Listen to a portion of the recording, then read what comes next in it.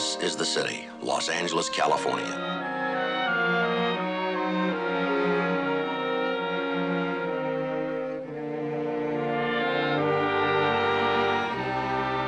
I work here. I carry a badge.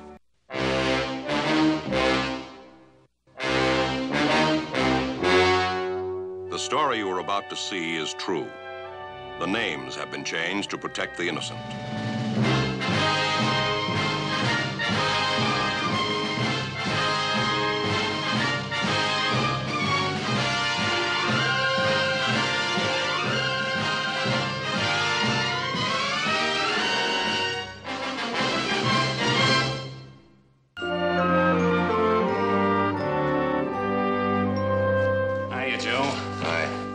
Up a Christmas tree.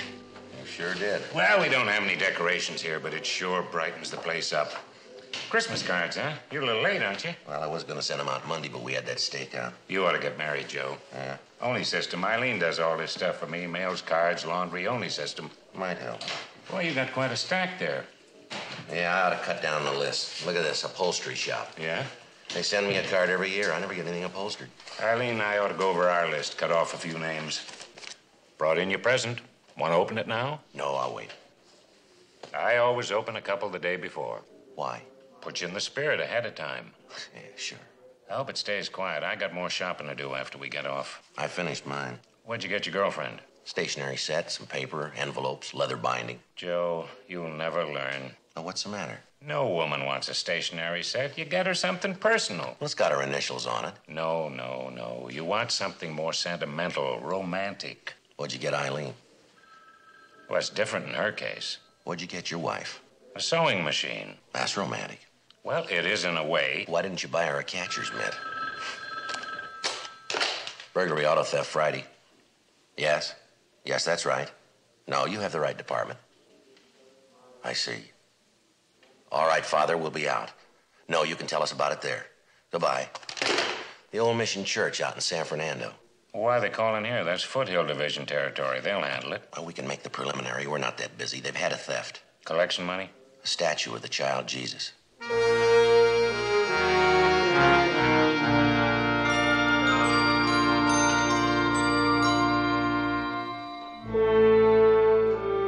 Bill and I checked out of the office and drove out to the San Fernando Mission Church.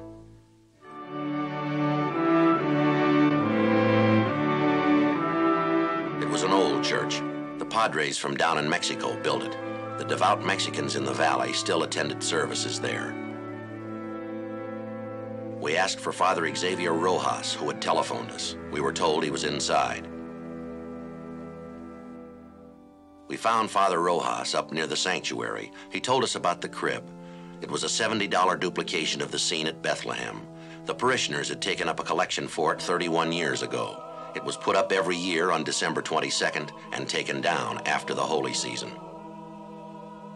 It was beautiful, except that one of the wise men had a chipped face, a donkey was old and cracked, and the infant Jesus was missing.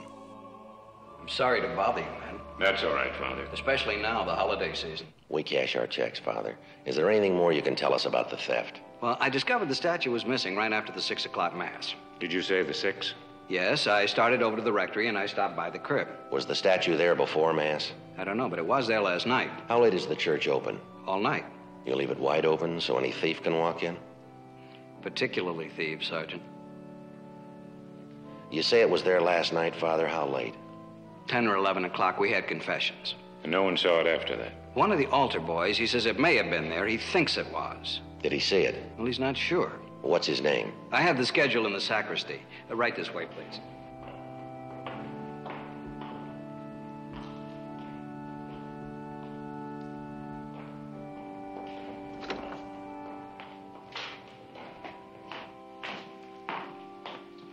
Here's the schedule. You'll find the names for every Mass there.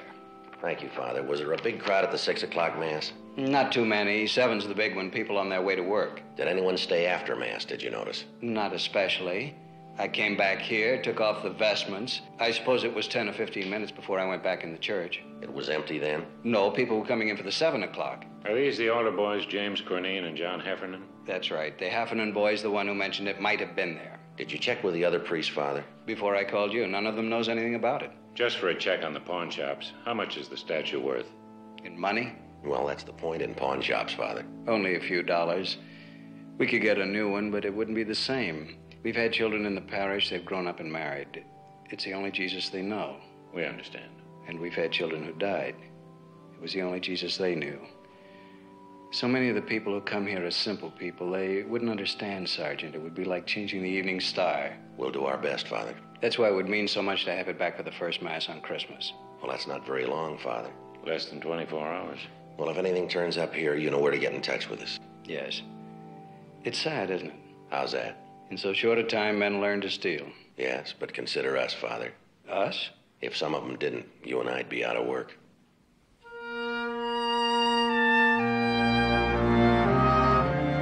"10:50 a.m. We notified pawn shop detail. We gave them a description of the missing object, the approximate time and place of the theft.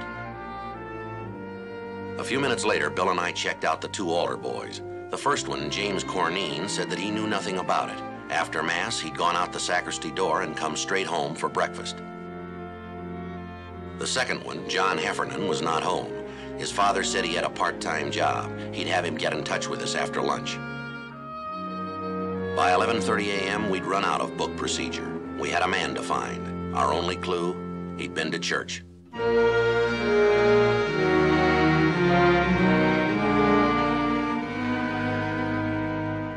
Caught me in the middle of a big chess match. Where's your partner? Up in San Jose. We've been playing for years. I see. No, just 2 or 3 months on this one. What I meant was we've been playing different matches for years. I see. You know, we do it through the mail. I send him a move, and then he sends me one. Must keep you on your toes. Except during the holidays.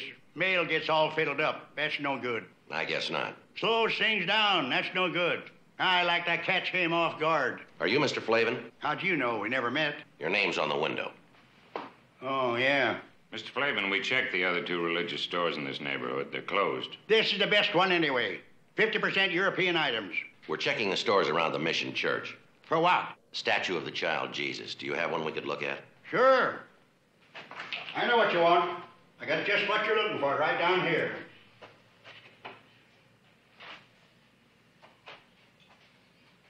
No, sir, a larger one. You don't want a larger one unless it's for a church. That's where you want a larger one. Could we see it, please?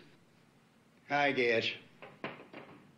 It's not my due to butt in, but unless you live in a big place, this'll make your living room all the killer. Yes, sir. Do most of the people who go to the Mission Church trade here? Good many of them, especially the kids. Why kids? More religious.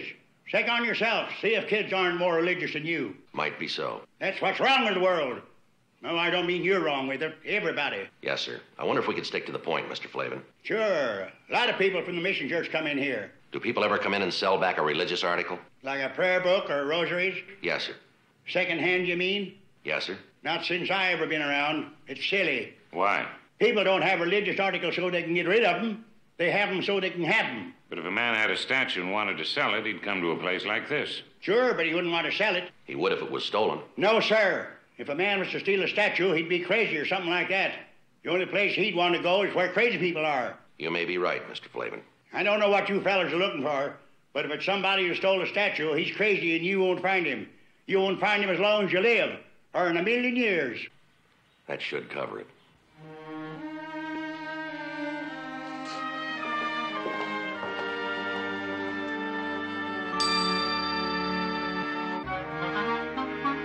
We continued to check religious stores as far out as the town of San Fernando.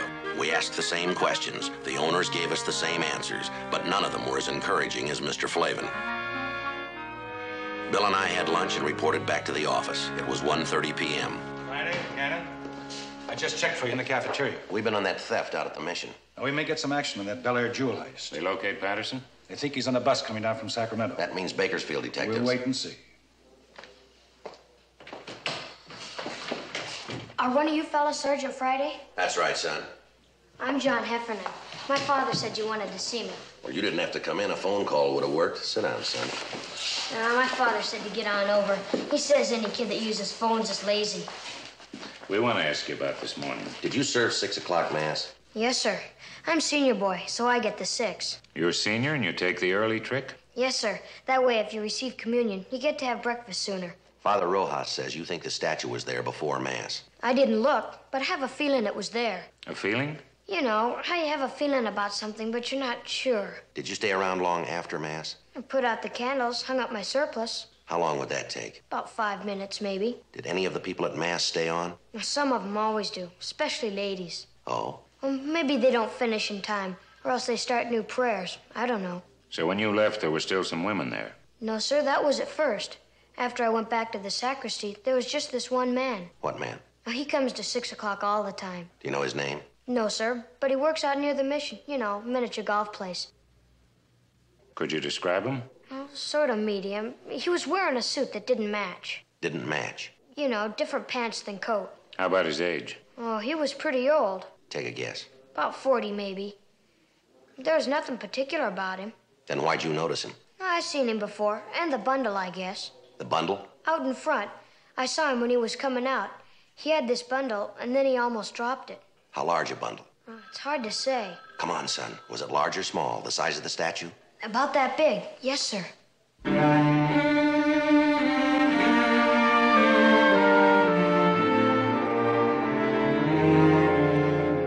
We located the miniature golf course. The suspect didn't work there anymore, but we found out his name was Claude Stroop, and we got his address.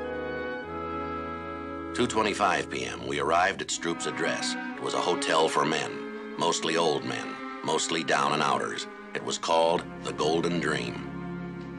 Police officers, we're looking for Claude Stroop. Hope Claude didn't get in any trouble. So do we. Is he in? No, he's got room 307. You can check if you like. We'll take your word. Were you on this morning?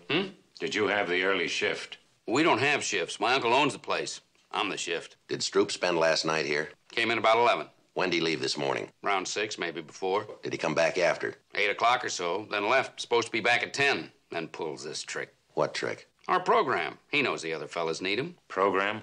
Here at the hotel. Every Christmas we have a program. Put up a tree and sing. They're mostly old fellas. Singing like that makes them remember back when they were kids. Then Jimmy Finn comes on. Jimmy Finn? He shares number 409. His family once had a lot of money, so he tells the fellas about it. Stories about Christmas, how they had this big log and his grandfather used to start it up. And after dinner, everybody turned over his plate, and there underneath was a $20 gold piece, a brand new one.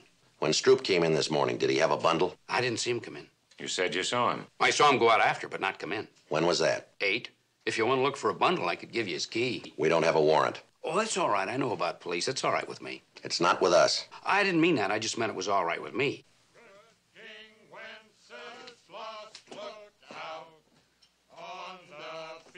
Of Stephen, when the snow lay round about, deep and crisp and even, brightly shone the wind that night, though the frost was cruel, when a poor man came in sight. Excuse me, please. This is their last rehearsal. They got most of the songs down pat. Sounds pretty good. Yeah, that's why it's a shame Claude isn't here. He's tenor, and they need him to make it sound just right. Does Stroop have a job? No, sir. He used to have jobs. Not much lately, though. Did he say where he was going? No, he should have. Fellas sure need him. When he comes in, will you call us? Sure. And not say anything to him? That's right.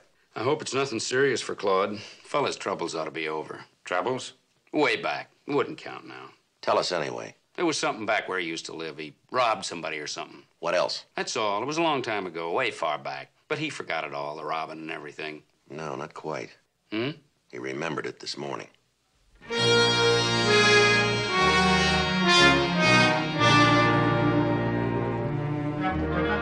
We ran Stroop's name through R&I. If he'd been booked anywhere, we had no record of it, at least not under that name. 4:15 p.m., pawn shop detail reported back. Up until that time, no object resembling the statue of the child Jesus had been turned in. Patterson was on that Sacramento bus. I thought Bakersfield detectives were going to cover. They did. They pulled him off the bus. You two take a run up there and pick him up. Well, that's over 100 miles, Skipper. A freeway most of the way. You'll make it up and back under 3 hours. Well, it'll be after 6. So? We're still on that theft out at the San Fernando Mission. What are you doing messing around out there? That's Foothill Division. Let them handle it. Well, we've carried it this far. We'd kind of like to see it through. What are you looking for? A statue of the child Jesus. Somebody took it from the nativity scene. What is it, a $10, $15 chalk statue? Since when's the price determine a case? I realize it's a church statue, but that doesn't give it priority. Besides, Foothill's got some good men out there that can turn a statue as fast as you two. It's important to them, Captain. Joe and I promised to get it back. What do you got on it? Well, nothing much so far. Why were you so big-hearted? Burglary Friday. Yeah, right. No, don't say a thing. Right. Claude Stroop, he just walked into the hotel. He looks like a good suspect. He'll keep. You can run him down tomorrow. No, sir, it'll be too late then. They need it for mass first thing in the morning. It's kind of a big thing for them, Captain. I'm sorry, I can't juggle manpower around so you can get a statue back. If there's time later on, we'll do our best. Yes, sir. You better gas up and head for Bakersfield. Yes, sir. Would you call Father Rojas out at the old mission church? Why? Tell him we're too busy to work on the statue. But we'll do it later, tomorrow, or whenever we get a chance. Why can't you call him? Well, we better get up to Bakersfield. Like you said. All right, I'll call him. Gannon, Friday? Yes, sir. I can send Johnson and Miller up. You might as well stay on that other thing. Whatever you say, Captain.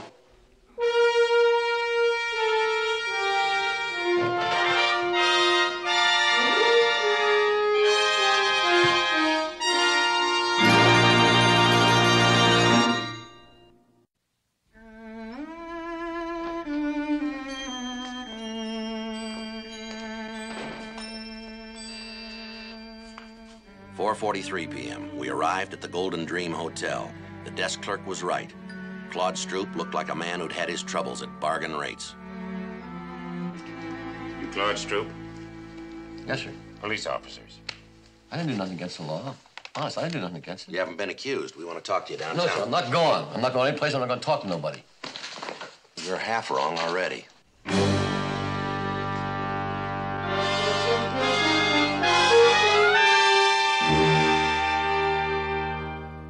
5:15 p.m. We took Stroop to the office. On the way, we advised him of his rights. He kept his word. He refused to talk. 6:05 p.m. Bill called Eileen, told her he'd be a little late. Stroop didn't move for a whole hour. He sat and stared, but he didn't talk. 6:40 p.m. We got a final report from pawn shop detail. The shops were closed. There was no statue. Stroop still hadn't talked. Don't you ever want to go home, Stroop? If I was to talk, you wouldn't let me go. That depends on what you'd say. I'd say it wrong. I wouldn't get home. You won't this way either. I'd like to go. You can bet on that. This is the 7th year we've had the program at the hotel. And I never missed a one. Not a single one. Why don't you tell us what happened, Stroop? How would I know you'd let me go? You wouldn't. No, I might as well anyway. All right. What happened from Mass on? Well, there was Mass. I came out and I started down toward the hotel. Back up. I left my stuff at the hotel, and then I picked up George's car. I didn't steal it. He said I could have it any time I wanted. Only this time I didn't ask him. I just took it and started out. I guess I should have asked, but I just didn't. I went over to Grand Avenue for the Christmas bulbs, you know, where this fellow sells them secondhand. It was coming out of that lot that I did it. Did what? The bumper must have caught the other car. It didn't leave too big a dent, but there was this long scratch. I got out and I tried to wipe it off with my handkerchief. You know, spit on it like, only it didn't do no good. I didn't think anybody saw it. I don't know how you fellas found out about it. I'll check traffic records. Okay, Stroop, we didn't bring you down here to talk about that. You didn't? No. There's a statue missing from the church, a statue of the child Jesus. You mean I took it? You took a bundle out of the church? Yes, sir. That was my other pants for the program tonight. I had a place sewed up and there was a button off. You can check. But I wouldn't take a statue. I don't think you would either. Thanks. He's cleared traffic records. Go on home. For the program? You mean it's all right? Good night, Stroop.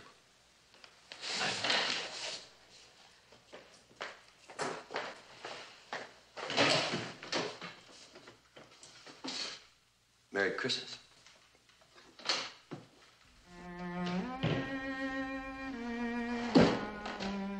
Where to? Oh, I don't know. We could stay and work on it tonight. It wouldn't do any good, Joe. We won't find it. I don't think so. No use kidding that priest. Build his hopes up. Might as well go tell him now. Merry Christmas.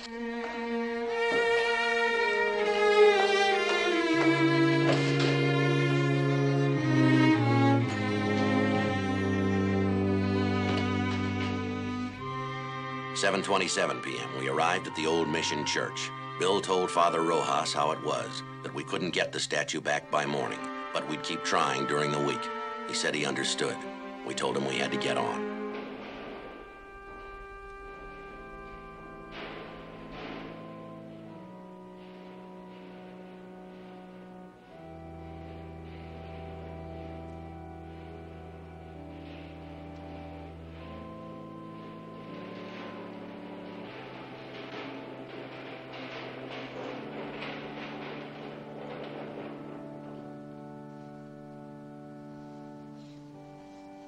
Paquito. Padre Rojas.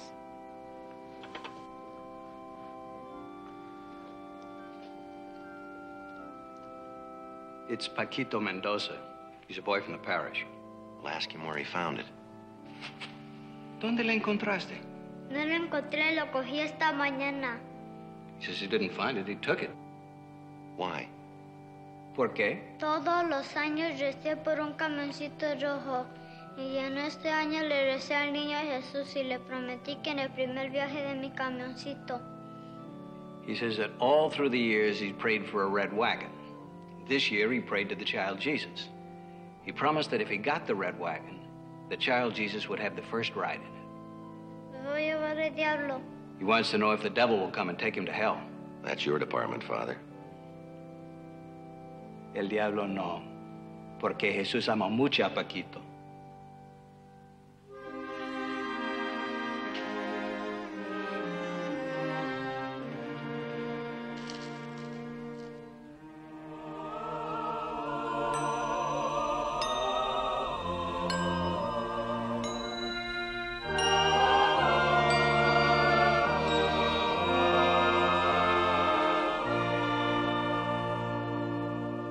Vuelva a tu casa.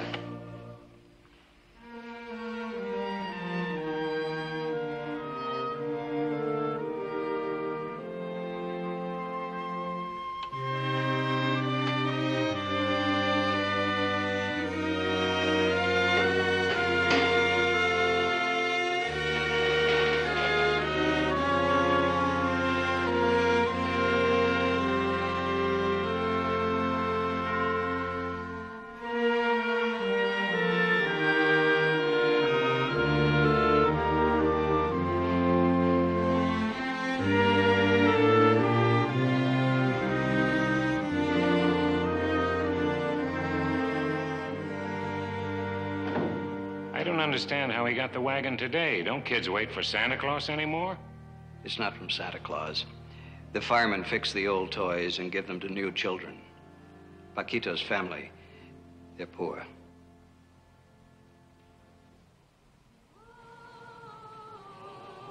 Are they, Father?